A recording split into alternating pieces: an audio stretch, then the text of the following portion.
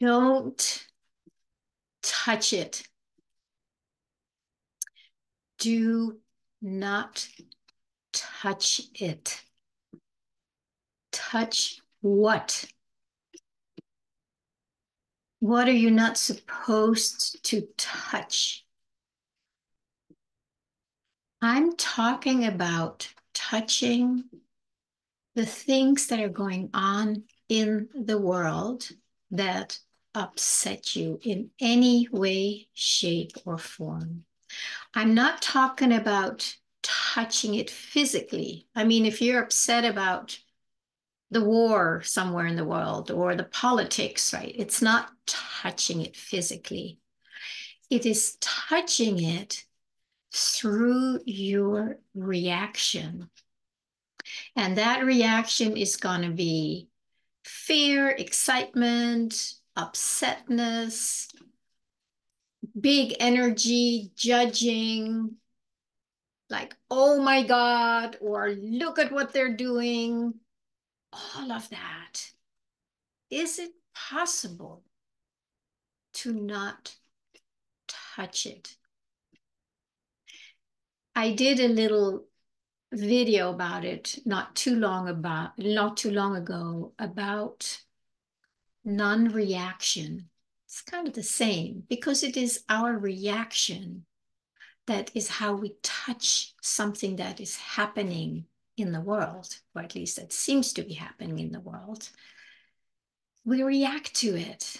And the reaction is exactly what the world out here needs to be fed by you, by me, by everyone, to stay alive. You're giving it a big meal. The bigger your reaction, the bigger you're touching it through your emotions or through your mind, the more you are feeding it. You're giving it a gourmet meal every single time. And you think you're doing the right thing. You think that you are justified in your reaction. And you think it's okay to start arguing with others about it who may or may not have that reaction, who may have a different reaction. All reaction to the event, to what other people think about the event, and mostly to your own reaction to it.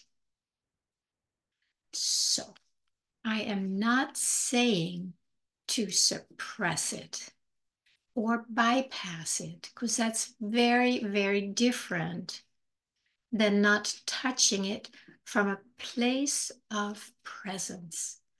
And that is a lot of the work that we all need to do to be able to be present with our inner reaction to what's going on in the world and to what's going on in our own mind, the judgment, the opinions that we have to what is going on in the world. And it's a lot. And we also react to our own unresolved emotions, traumas, memories, future fears. That is what we keep reacting to. And we think it's right. Well, maybe not.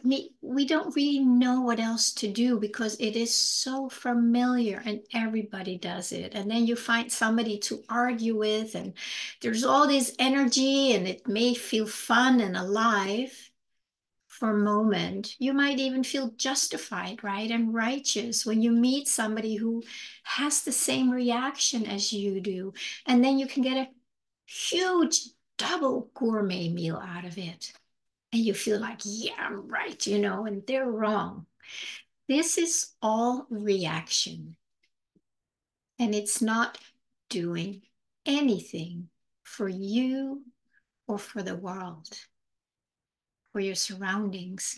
It's just feeding energy to something you may not like.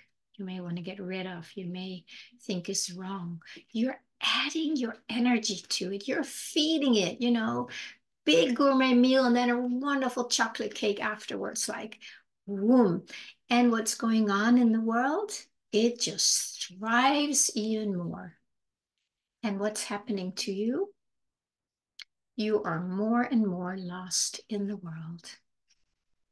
And you're not going to find the peace, the presence, the harmony, which I know is what all of us long for underneath all these layers that we have not met, with peace, with harmony, with allowing.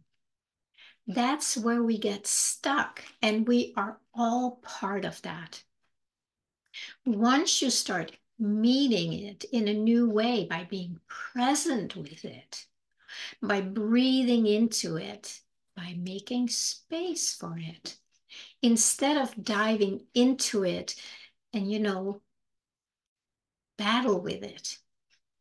Once you are able to be present with it by breathing into it and allow that breath and your presence to just fill it, hold it. There's a holding it. It's like you become bigger than that reaction. And then it's easier to be present with it instead of being lost in it or identified with it. So when I say do not touch it, it's a choice. Once you can see that you are doing it automatically by default, you don't even think about it. You just go boom, reaction, right? The first step is basically to realize and notice that that's what is happening unconsciously. I wouldn't even say that you are doing it. It's being done and you just go along with it. So just take a moment and many more this day to just start being curious, like every time you react, every time you touch the world, what does it do for you? And the question is always, is that what you want? Do you want to live in that reaction? Do you want to live in that touching it and then being touched by it and impacted by it? Is that what you want? If it is, go for it. Have fun with it, enjoy it, and just forget about what I'm sharing here. If you realize that there might be some truth to that and you want to find out more about it, just notice every time you touch the world with a reaction. I read up on things that are going on in the world. I listen to things about what's going on in the world. I don't react to it for the most part. So it's not a matter of, cutting it all off and not, walking around with your head in the sand. It's being able to meet it with presence. It's very powerful. With stillness instead of reaction. People can feel it even though they may not know what it is, but it does have an impact. And you don't need to worry about the impact. The presence knows. The presence, that oozing I often talk about, it just oozes. Because I'm not holding it back. I'm just like making myself available for that. And then it knows what to do. Sometimes you'll notice that things change like quickly and it's like, wow. And then other times you may not notice anything and you wonder, is it even worth me doing it? Keep doing it and keep not touching and see what happens. Touch your inner experience with a place of presence and spaciousness, not with a way of judging yourself or beating yourself up, because then you're still part of that reaction. But just start practicing gently, and kindly, and silently. What is it like to just meet these reactions with a place of presence? Just breathe into it. Let's see what happens. Thank you.